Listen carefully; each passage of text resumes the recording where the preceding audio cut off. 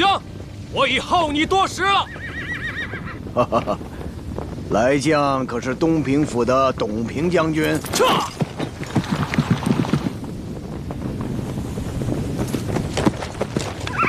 哈哈，宵小之辈也配直呼本将名号？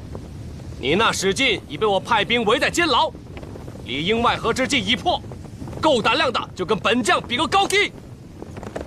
大胆董平，吃韩涛一棒！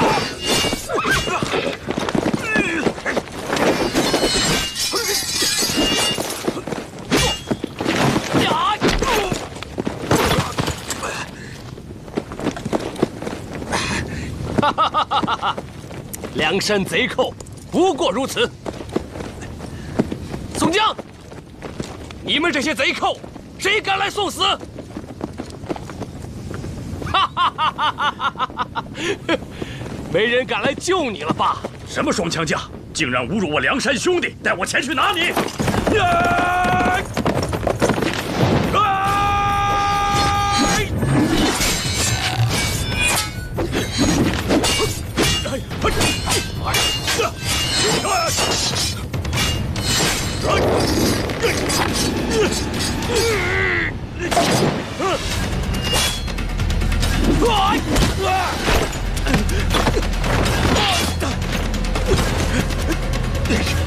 徐将军，没事吧？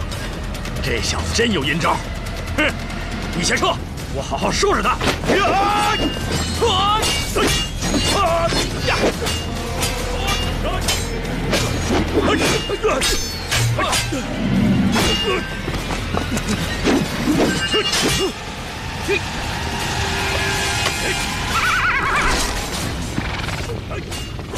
休要伤他。东平真是一员不可多得的猛将啊！大哥，再过几个回合，东平就占上风了。传我将令，鸣金收兵。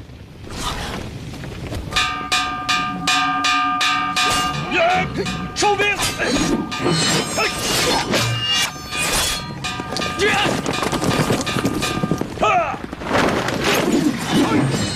梁山贼寇哪里逃？给我杀！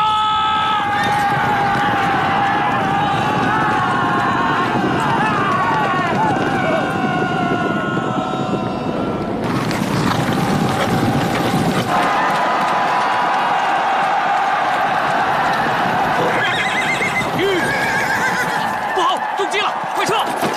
撤！弟兄们，冲啊！撤！撤！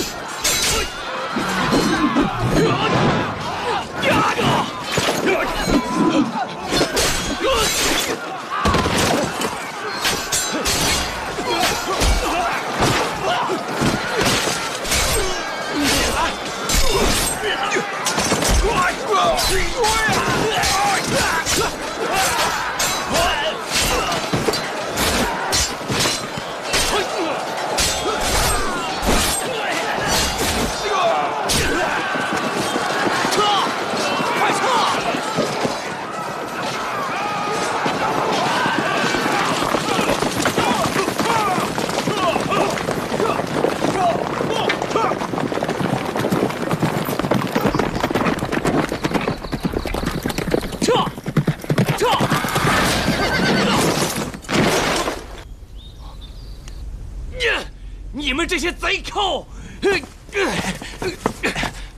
跪下，跪下，跪下！叫公明哥哥好！哎，再磕几个响头。王英，哥哥，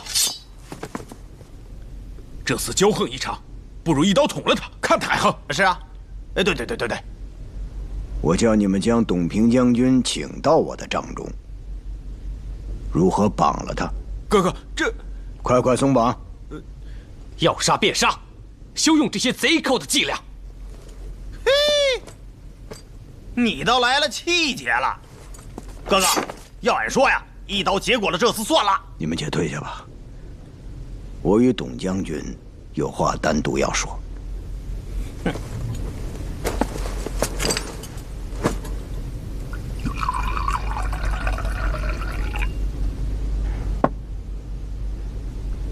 将军，请喝茶。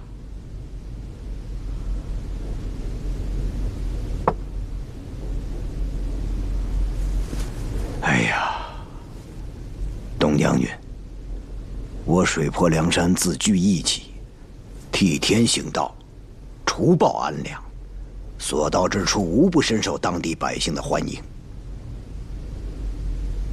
哎呀，皇天在上，然贪官当道，恶霸横行，鱼肉百姓，皆非你我之责任。董将军，我众兄弟聚守梁山，实属无奈。若有朝一日圣上下诏，你我有了报效朝廷的机会，岂不更是加官进爵的正道？君为君，寇为寇，岂能相提并论？哎，将军此言差矣。时下当今，君不为君，寇不为寇啊！官府军士竟干些偷鸡摸狗的勾当，此类尚且如此，何谈文武百官？在我董平飞黄腾达，辅佐圣上之时，天下必然太平。哈哈哈哈哈哈！董将军，层层盘寇，处处高压，如何飞黄腾达？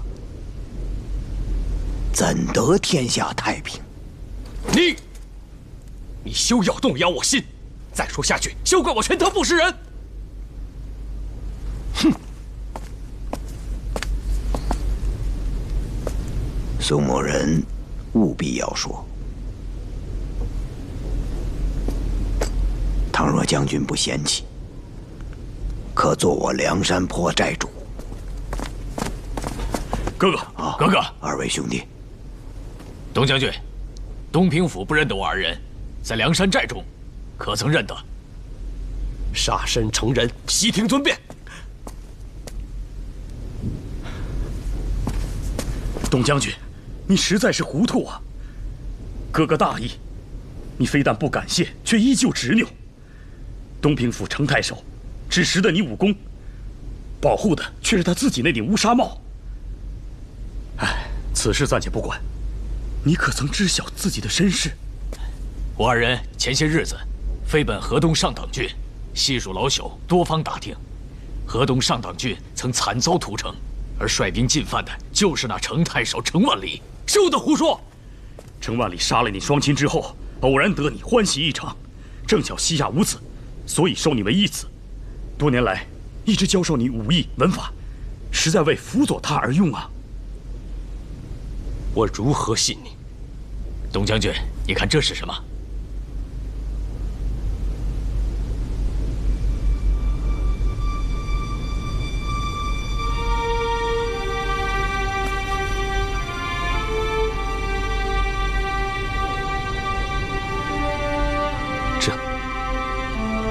这难道就是从河东上党郡找来的？正是。你双亲临终之前，将此玉一分为二，一半放在你身上，另一半交给邻里老太，以便将来任你还家。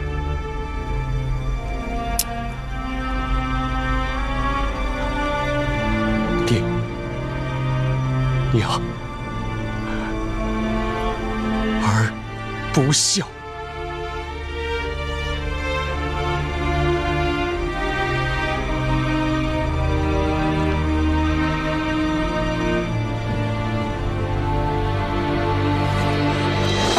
宋头领，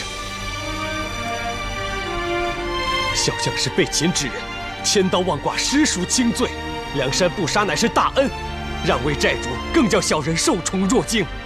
我愿意入伙梁山，杀回东平府，取程太守内司的狗头。哎呀，将军请起。将军，受宋江一拜。宋头领，实不敢当。哎呦，董将军，怎的还叫宋头领？公明哥哥，来啊，备下酒宴。今日我与董将军结为兄弟，我们要一醉方休。好，好。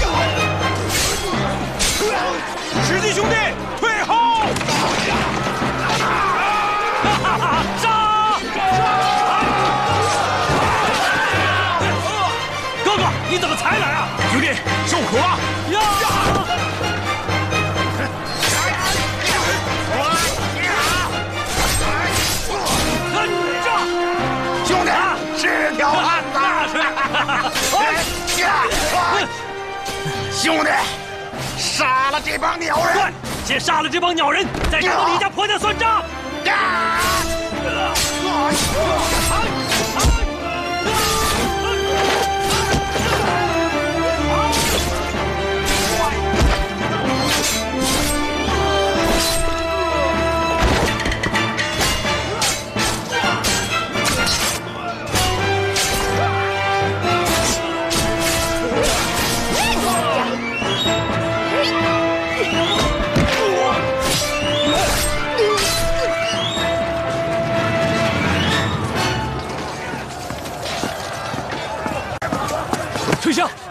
春香，春香，春香！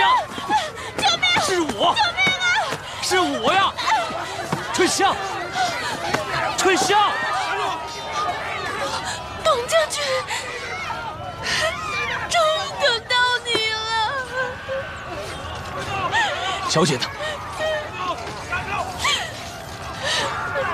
小姐哪儿去了？董将军。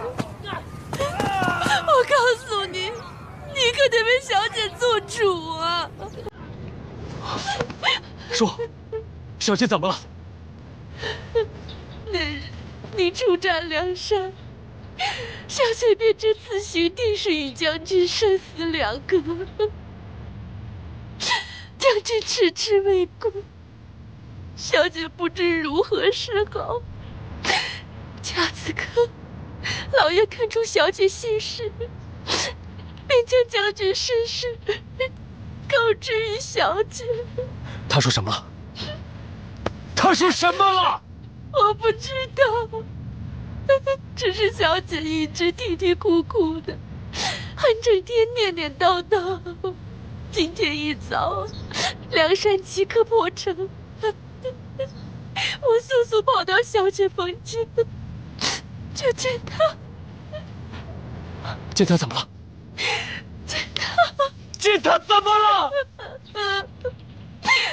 看见小姐已死于梁上。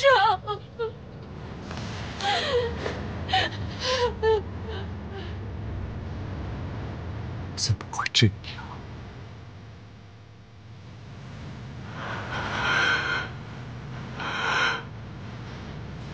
我儿如何不得等我？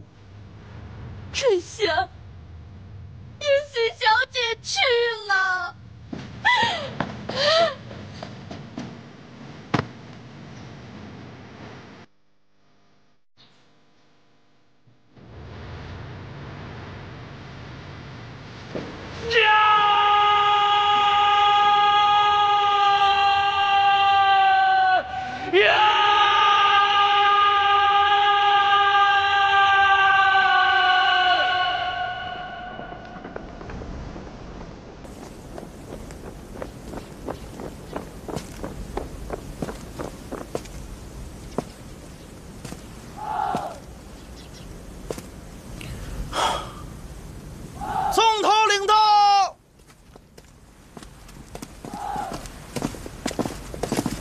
见过哥哥，卢员外。员外一别，憔悴了。唉，惭愧啊！卢某真是如此无缘。兄长派吴学究、公孙胜帮我，本想一举成功，谁料又逢敌手，害得众兄弟领兵来救。员外何出此言？我倒不信有什么人能够难倒员外，却还胜得过那史文恭的刀枪马匹。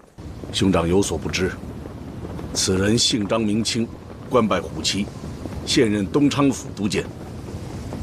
若论刀枪兵马之神勇，卢某不惧。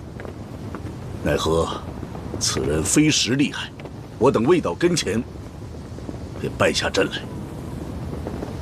报！启禀将军，莫羽见张清在辕门外求战，好不嚣张。好，我等且出去会他一会。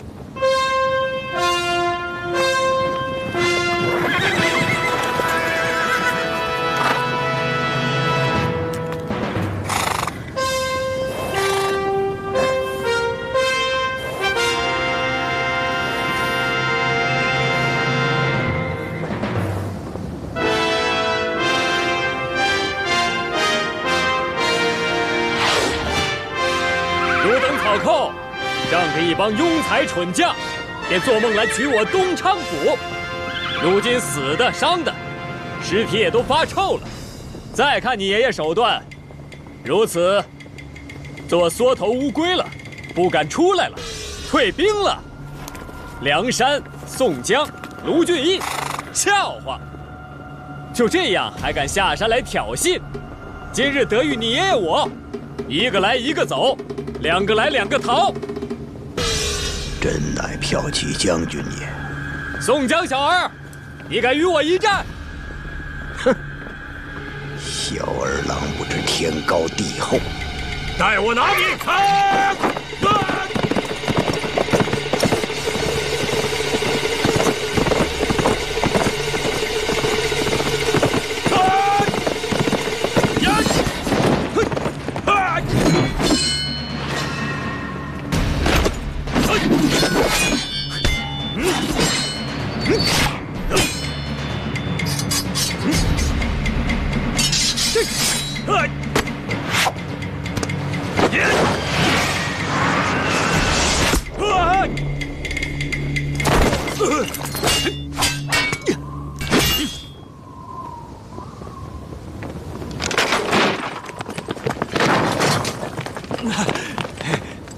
宋江，你好歹派个有本事的人来啊！我闻五代时，大梁王彦章日不疑影，连打唐将36员。今日你们人多，正好试试我这手段，看你爷爷张清到底能打多少大将。下一个谁来？照样挑他的盔子！喊你个鸟干！哎！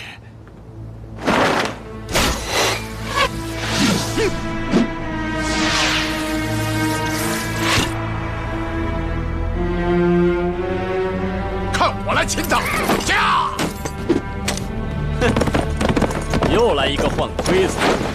呀！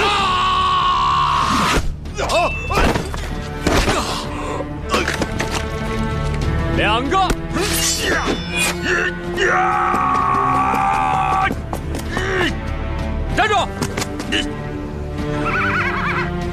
不与你战，胜之不武。小子，你狂什么？哼，你的败将，骑着马与我单打独斗尚且不能赢我，更何况你2条腿的？哼，这。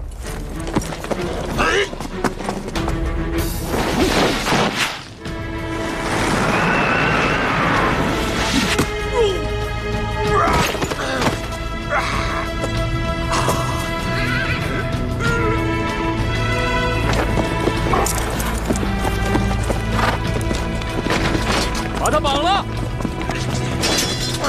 ，3个。哪个与我去救刘唐兄弟？一个不济事，你我同期加工，正合我意。呀，这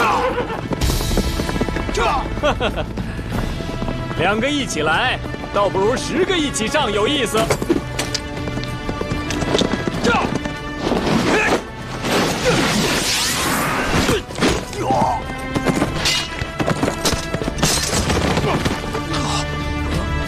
5个。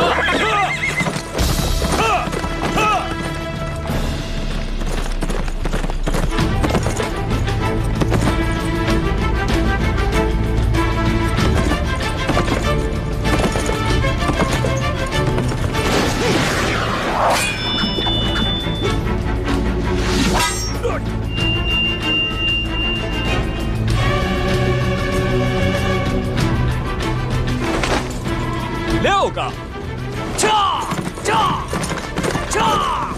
董平，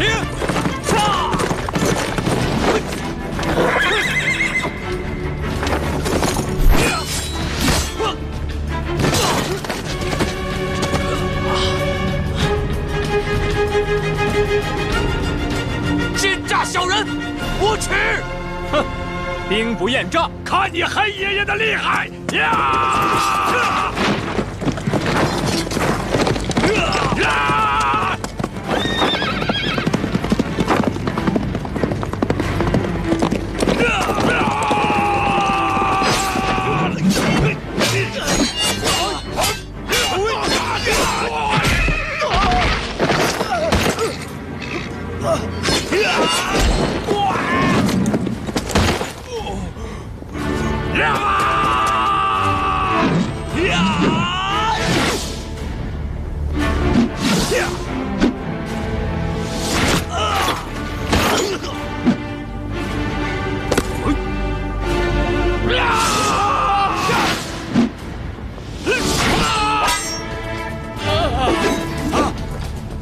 是兄弟啊！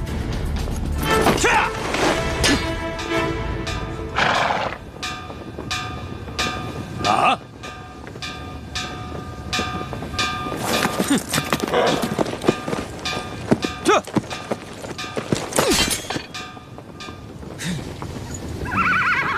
如此看来，单人独马必不能胜他。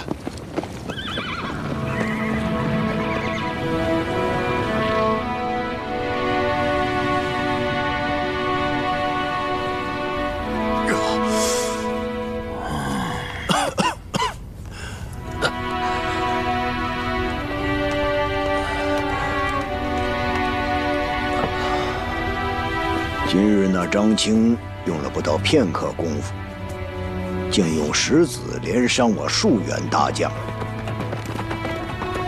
连关胜将军并呼延将军都受了伤。唉，真乃是员猛将啊！此人权杖，公望丁得孙为羽翼。既然羽翼被擒，我们可用良策捉获此人。自古骄兵必败，我看那张青年少轻狂，料定他是个骄傲浮躁之人。我心中已有妙计捉他，眼下当务之急是要把这些受伤的兄弟们送回山寨休养，再做计较。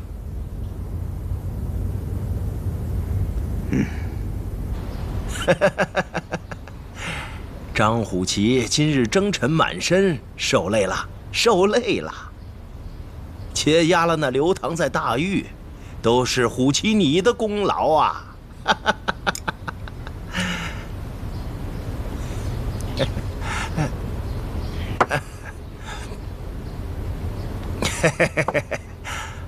虎旗神威无比，明日再战，杀死宋江，定力不世奇功啊！啊！公望丁德孙为人所擒，还谈何奇功？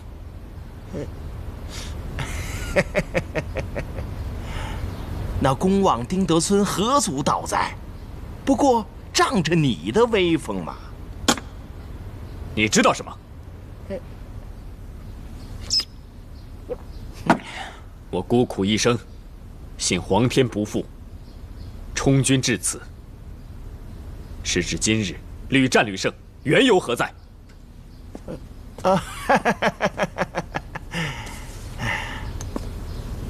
这还用说吗？自然是你张将军作战英勇，武艺高强嘛！啊，他们是我的左右膀臂，若没有他们，今日我张青石子还未打出，便早被梁山一箭射死。今天射中丁德孙马蹄的那个人，绝非等闲之辈。只是不知为何前段时间一直未曾出手。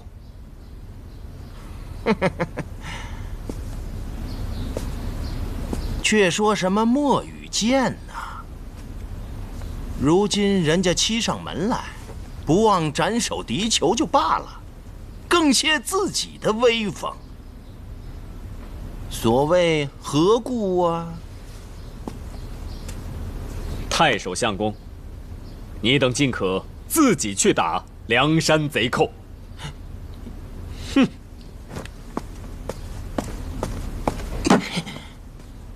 莽夫，莽夫！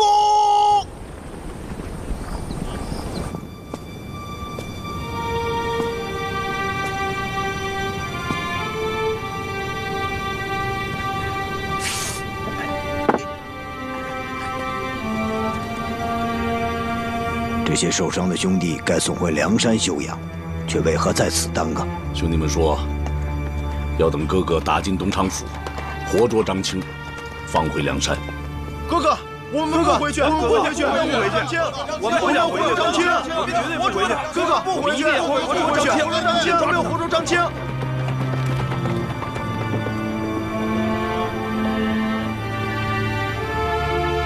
传令，火速派人回梁山，急调水军，将寨中所有受伤兄弟悉数运回梁山休养。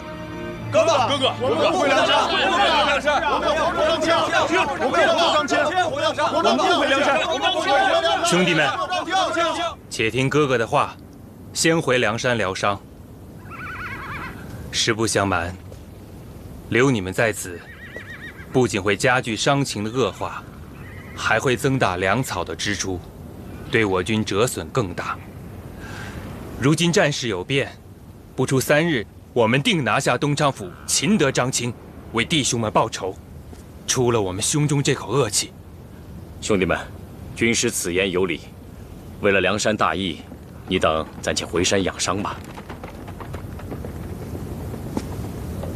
哥哥，这护送伤员一事，交给我来处理。不可。员外只管倾注全力对付张青就是。运送伤兵，外加捎带粮草，我已吩咐人去准备，只需哥哥下令。员外不必劳心，军师早有打算。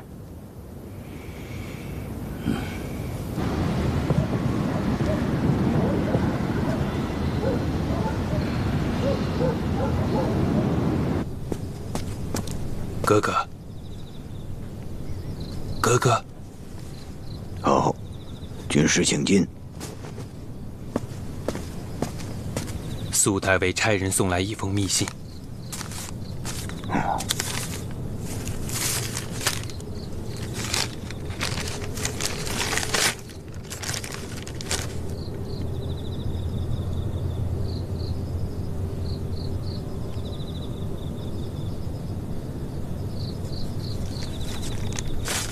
潼关派特使巡视梁山周边军寨，明里是要犒赏3军，暗中却要将守城将士的家眷扣留拘押，张青便在其中。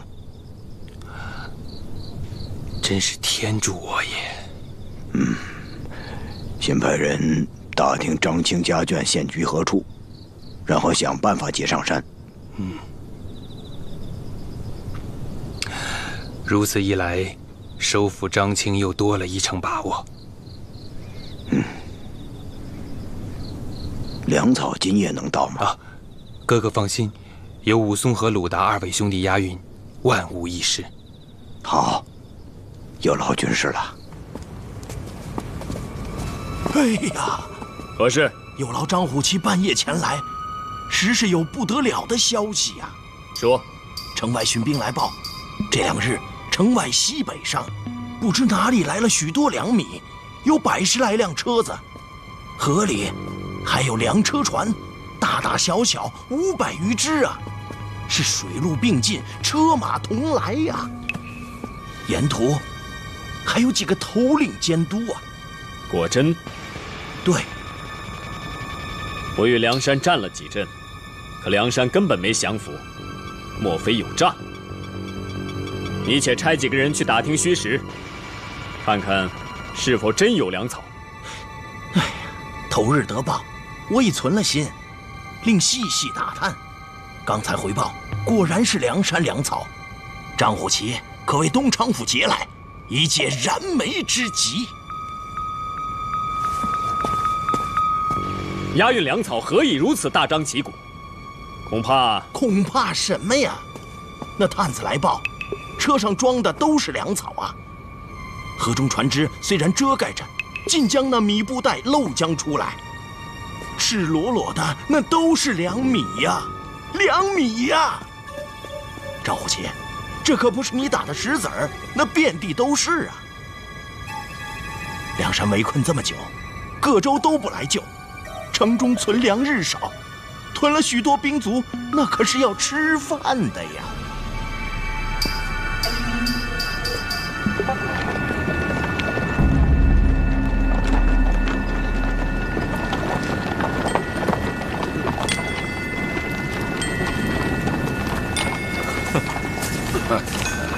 跟上，快，跟上！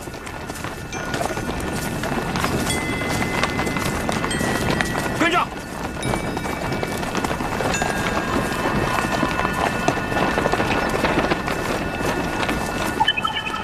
都快点！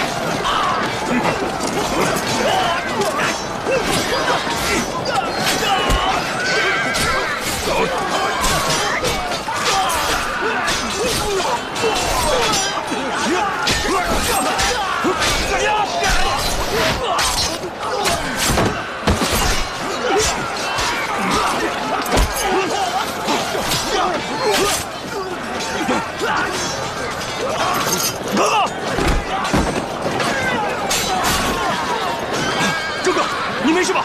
兄弟，这次安全撒娇。撤！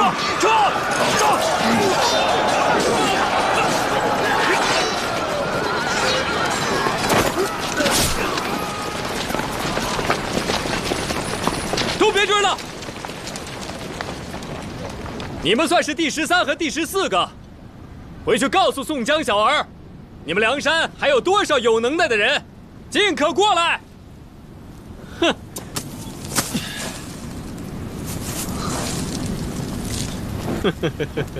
报！禀将军，前面河边发现有动静。你们先将粮草运回去，我去就回。是。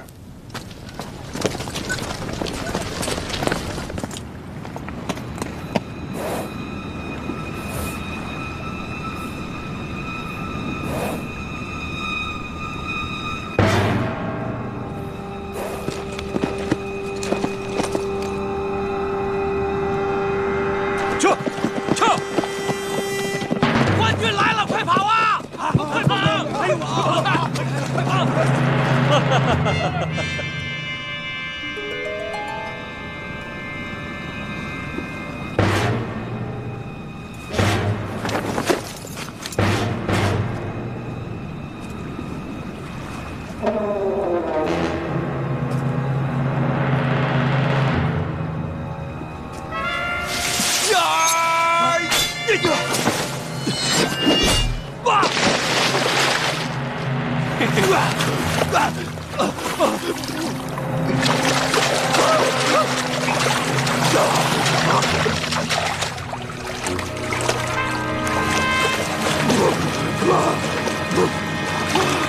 带回去见哥哥。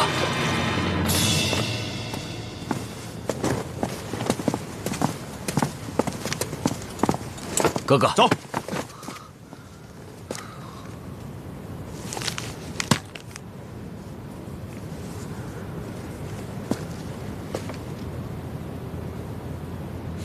莫与见张青。正是。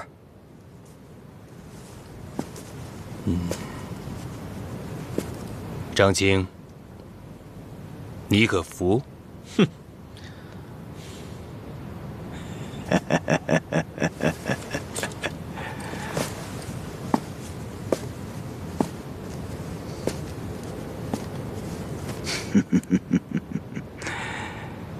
想必是不服啊。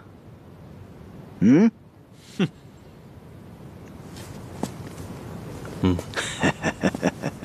嗯，果然是不服。林教头，你说呢？张青兄弟当然不服了。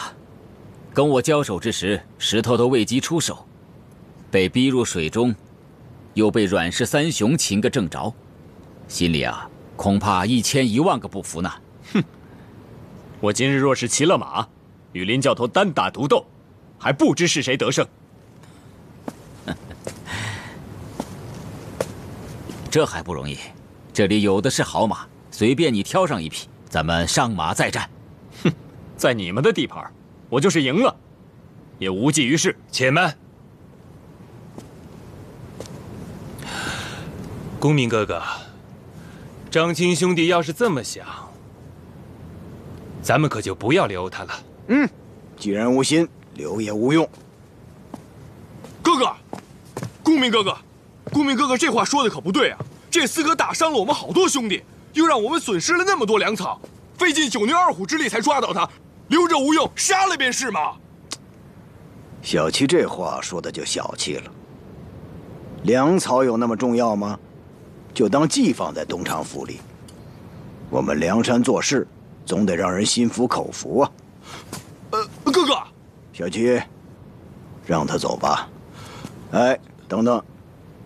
取一套干爽的衣服来，让张青兄弟换上。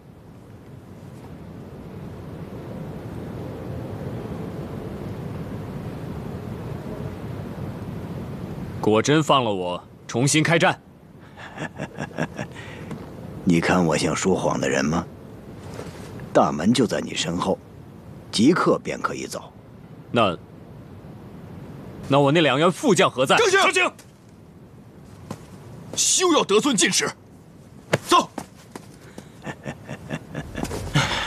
这些挨千刀的梁山草寇，哎，大人，张虎旗回来了。什么？张虎旗？啊，张虎旗？哎呀！张虎旗，张虎旗呀！这何该是上苍保佑，上苍保佑啊！我听前报说，你不慎被宋江所掳，怎么今日竟毫发无伤的回来了？宋江说先放我回来，再战个心服口服。竟有此等好事！你这话什么意思？什么叫好事？不过是被人家羞辱而已。你张虎旗平日那是何等威风啊！被人捉去，又放回来，竟然还能如此坦然自若呀！刘恒，你可怀疑我投靠宋江？若投降梁山，今日回来作甚？可东昌府还没有拿下来，那宋江岂能善罢甘休？刘恒，吾若想帮宋江拿下东昌府，方才10几个刘恒早就身首异处了，岂容你逍遥自在在此血口喷人？我还是子弟太守，你太无礼了！你刚才话里话外说我投靠梁山，究竟是何居心？我岂能不怒？好，你说你自己清白。明日开城，你打败宋江大兵，让我看一看。我明日就不出军，你要怎样？那是你心中有鬼。报告大人，我与张虎旗正在商讨军机，不用害怕。何时禀报？哦，方才有快马送信，童贯特遣的府军特使明日到东昌府，吩咐大人好生准备迎接。快，赶快收拾府衙，上下打扫，将上房腾空出来。快去！是。快去！都愣着干什么？还不赶快去！哎呀！恭迎特使大人。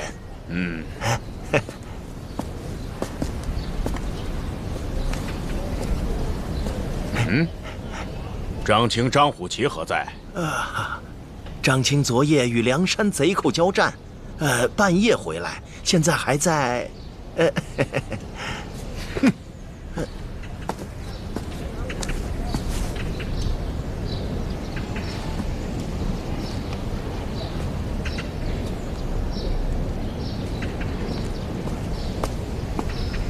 这来的是什么人？张虎旗，是童贯太师派来的劳军特使。特使到来，为什么不叫我出门迎接？太守相公说不敢去叫，怕惊着您的好梦，惹您生气。太守相公还说了，等张虎旗来了，请您去正厅，特使要见。哼，什么特使？他要见我，我还不要见他呢。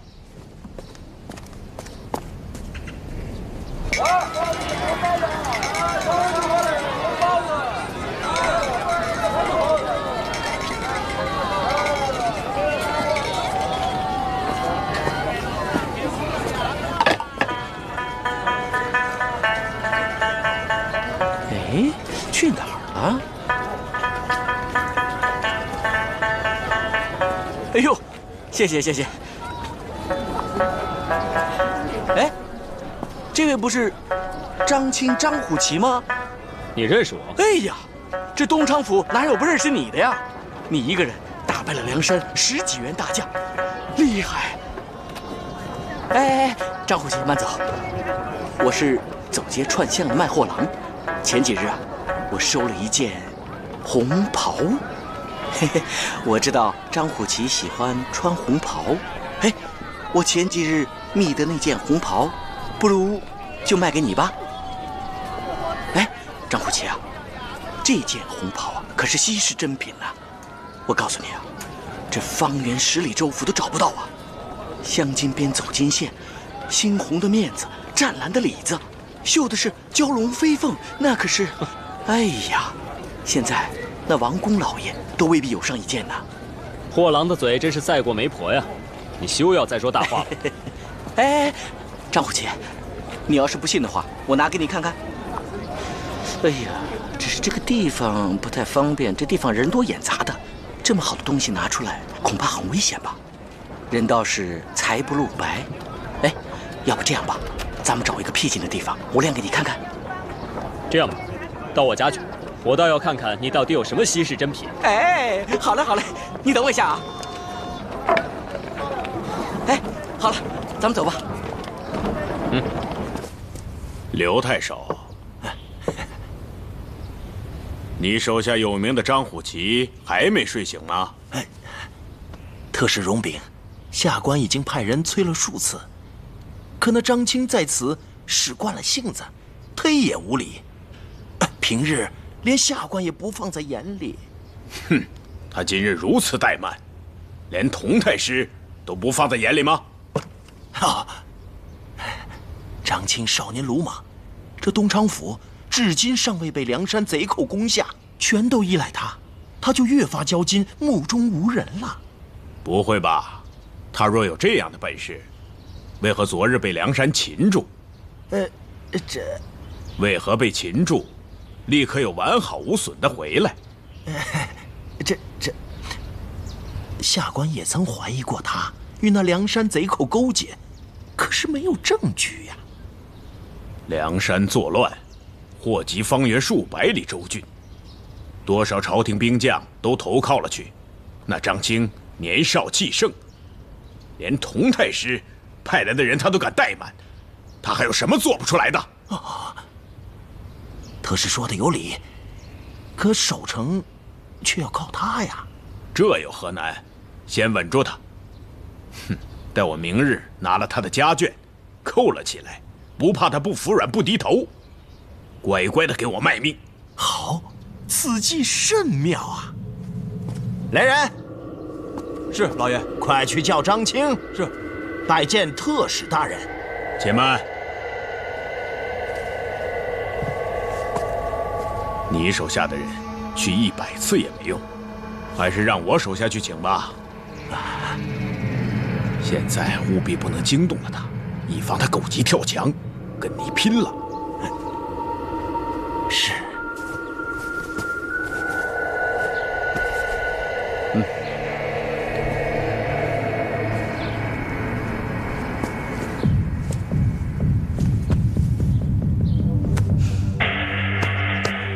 这红袍多少钱？红袍不要钱，就送与张虎旗吧。你到底是谁？在下是水泊梁山头领卢俊义手下，浪子燕青。你胆敢只身一人闯入城中，找死！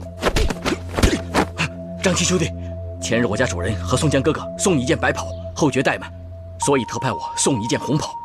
如果你今日不要这件红袍的话，岂不是辜负了二位哥哥的一番心意吗？贼寇，休要在此花言巧语！张青兄弟，且慢，听我说完。梁山求才若渴，你为什么不上梁山做一名头领呢？你留在此地，无处施展本领，还会遭人记恨，何必贪图那虚妄的官名？跟我上梁山吧！乌合之众，草寇！是不是贼寇？你自己心里明白。你真的以为梁山上没人治得住你吗？我告诉你，其实是宋江哥哥求才若渴，不忍心伤你而已。花言巧语，休要骗我！张青兄弟，你可以不信我的话，但是你想一想，你在东昌府还待得下去吗？刘太守眼中早就容不下你了，更别说那个潼关特使了，说不定在他面前说你的坏话呢。你胡说！张虎旗，特使有请。张虎旗已经投靠梁山了。且慢，快去告诉你们家特使！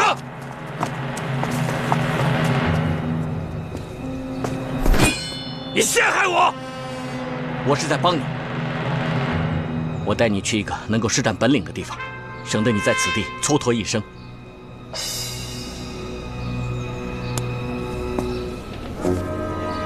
张青兄弟，你怎么还不跑？你已经是梁山的逆贼了。抓住反贼张青，莫要走了，张青！啊！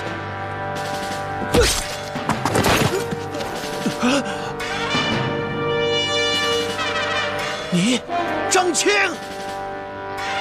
太守相公，你我相处多日，该知道我张青为人吧？呵呵，你平日趾高气扬，把别人全部放在眼里，定不是什么善类。我若真想反叛，今时今日，你刘恒的脑袋还能在脖子上吗？哼，你屡战屡败，眼看大势已去，现在想要见风使舵，今日被我识破，你就别再装了。张青兄弟，你家主人比起宋江哥哥，你觉得怎么样？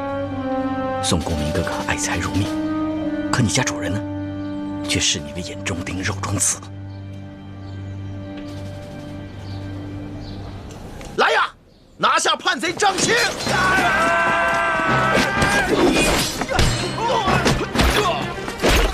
张青兄弟，怎么还不动手？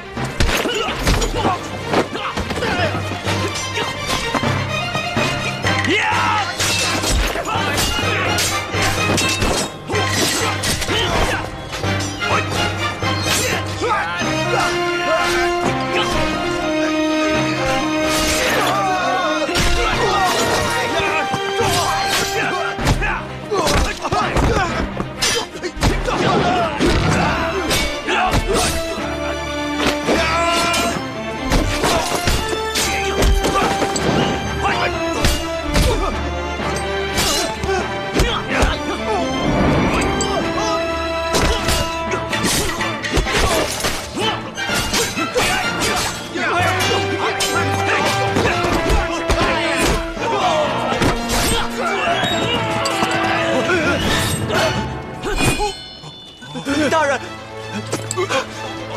想活命的话，快放我们两个走。你以为还能走得了吗？你到底放不放啊？放！快点放人！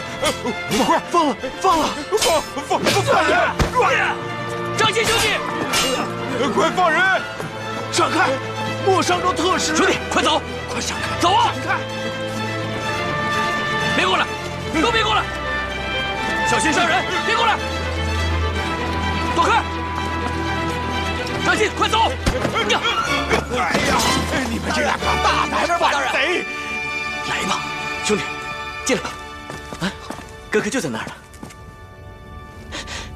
哥哥，你看谁来了？莫羽见张青，除了他还能有谁？哥哥，小乙的任务完成了，小乙先行告退。慢着，你先在张青找个地方住一晚，明日再做计较。哎，可是哥哥，你不是说人到了这儿先带来见你吗？你听差了，我是说莫羽见张青一旦来归顺，便告知。前日大战，你林冲哥哥部下死了一名马弓手，正缺人呢。张青来的正好顶上。哼！哎，喂，张鑫兄弟，张鑫兄弟！哎呀，哥哥，这是为何呀？莫一见嘛，不上梁山，还能上哪儿？哎呀，哎呀，张鑫兄弟！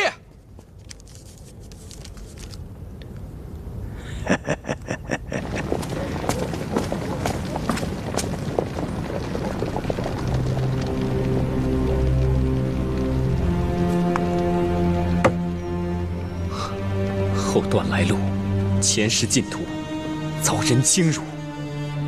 张青啊，张青，已经落入如此地步。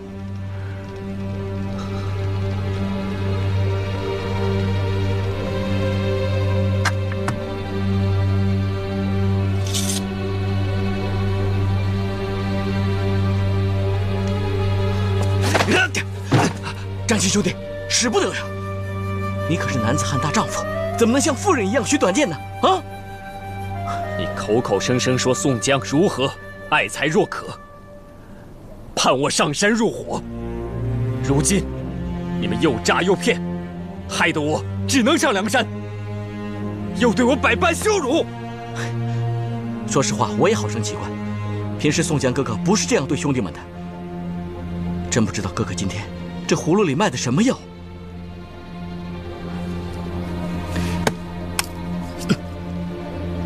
只可惜我家主人不在，我家主人在的话，我叫我家主人给你说上几句好话。好话少说一些。宋江定是为当日我羞辱过你们19员大将，而故意如此对我。你们梁山门槛太高，我张青爬不进去，不如就此离去。张青兄弟，不能走，好不容易把你拉回来了。哎，要不这样吧，今天晚上在我的帐里歇息一宿，等明天主人回来，我们再做打算，也不迟啊。还是离去的好。哎呀，张青兄弟，你别走，你跟我走，留下来嘛。哎呀，来嘛，你就跟我来吧。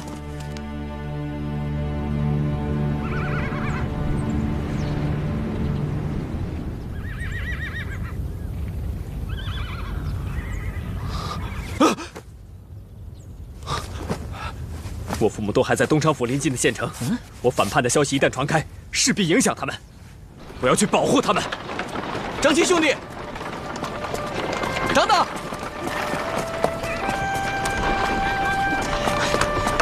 你这是要去哪儿啊？啊，这就是我家主人。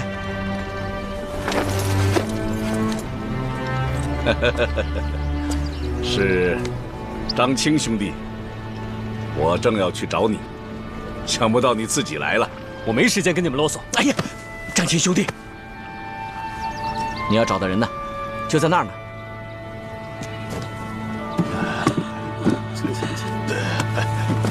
来，爹，娘，我的儿子啊！娘，我的儿子啊！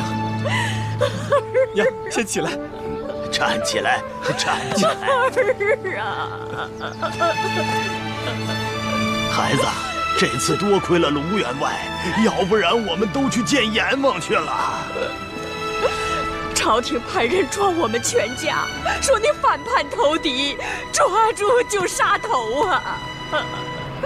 多亏卢员外带人来，把他们赶跑了。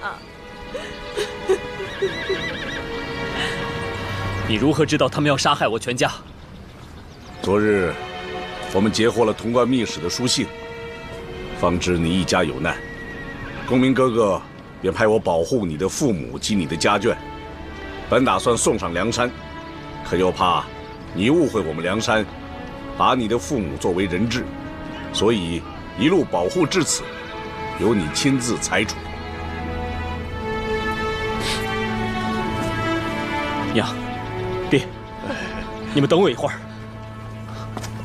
儿子，张青兄弟，你去哪儿啊？他肯定是找宋公明哥哥去了，受人大恩，总得道个谢。主人有所不知，昨天我把张青兄弟拉回来的时候，公明哥哥对他理都不理，还说让他去顶替林教头麾下的小小马弓手之职。你说这是怎么回事啊？你看的只是表面。张青年少轻狂，锋锐过剩，如果不经过打磨，恐怕很难安稳。挫挫锐气也就好了。小爷啊，当初你不也是如此吗？主人，此事一过，也算公明哥哥打下东昌府了。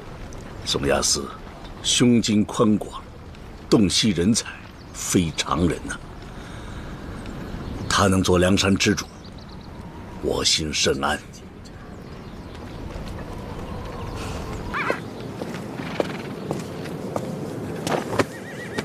张青拜谢梁山救我父母之恩。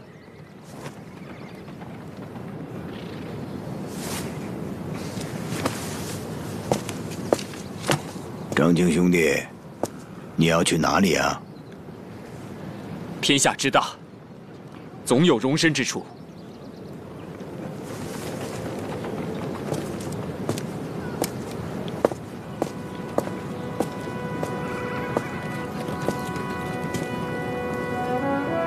就留在我梁山，施展你一身本领，岂不更好？来啊！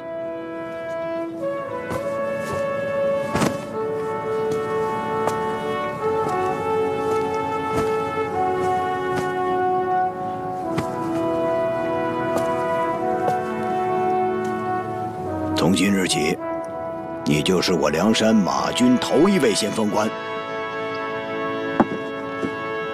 执掌5000兵马，